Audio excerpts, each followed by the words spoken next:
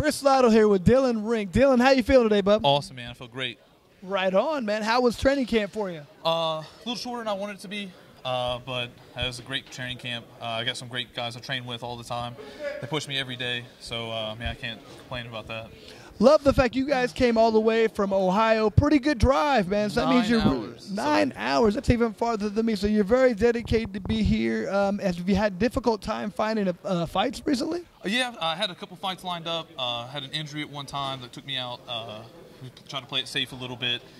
Then COVID happened. Had another fight lined up, and then we had a kickboxing match that they said COVID happened, stopped it too. So I've just been trying to wait to get on a card.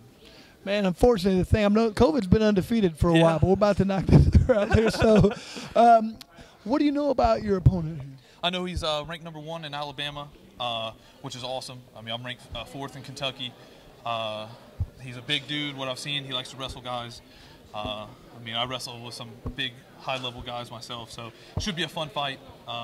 So I'm just pumped about it. That's it. Okay, ideally, how does this fight end? If things go perfect according to plan, is a knockout, submission, split decision, what would you like to see? I haven't had a sub yet. I haven't had a sub win. I would love to have a submission, but I mean, if I can, everybody likes a knockout. That'd be awesome.